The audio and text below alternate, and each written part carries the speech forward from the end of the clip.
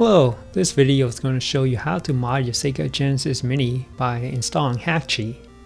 Now this app will allow you to add additional games and storage, emulators, and customize the layout of the home menu.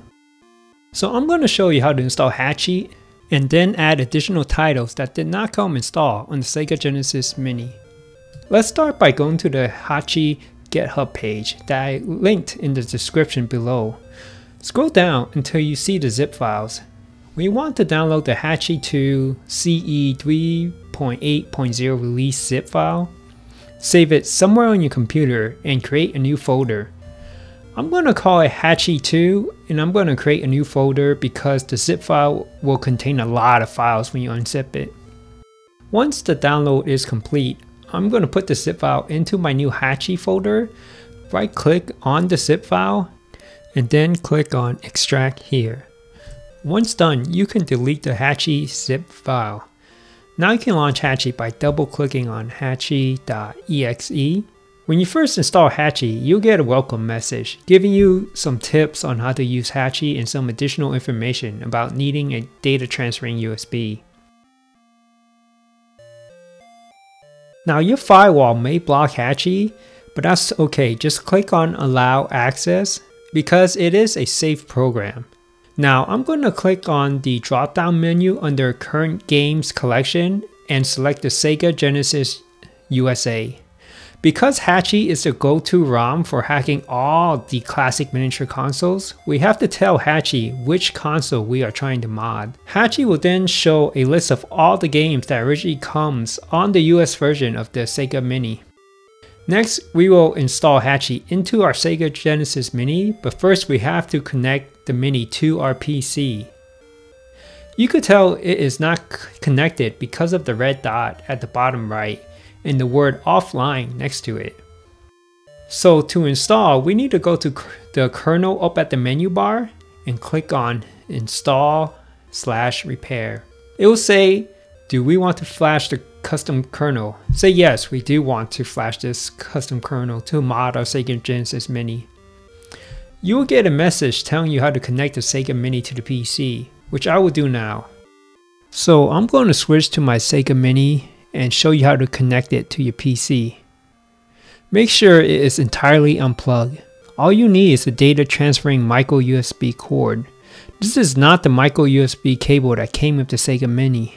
It has to be a data transferring micro USB, and the only way to tell is to use the micro USB cable on a device and see if your PC recognizes it, for example like an Android phone.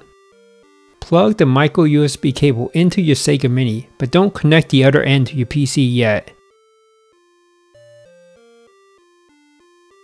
Put the Sega Genesis Mini into the on position. Hold the reset button, and now plug in the other end of the micro USB cable into your PC. Continue holding the reset button for a few more seconds and then release. Now I'm going to switch back to my PC view. So once it's connected, it will start installing and will restart the Sega Genesis Mini. You can see now that the Mini is connected because of the green dot and the online message next to it. I'm going to fast forward it.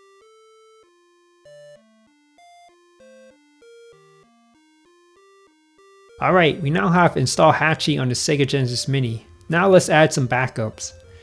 I'm going to put up the screen of my Sega Genesis Mini as well.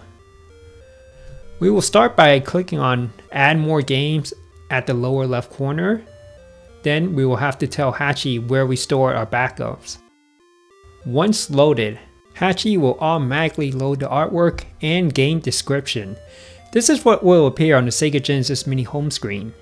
Also, we see on the top menu under New Apps that our backup was added.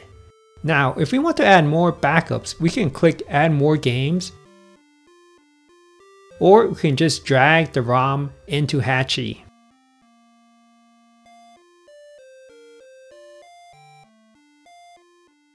Once done, we will select Synchronize Selected Games with Mini. As you can see, the Mini will restart. Now I'm going to enlarge my Sega Genesis Mini screen, and once inside we will have to scroll all the way down to find our new files. you will see this More Games menu, and when you click on it, we will see all the new files that we added. When we click on it, we will see the artwork and game description that Hakchi automatically generated. And that's it!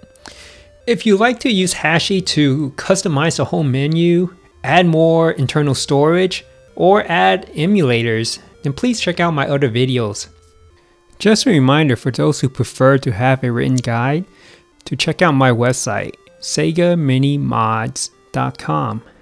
It's a simple step-by-step guide with picture that goes over everything we cover in this video and much more. So once again, thank you so much for watching.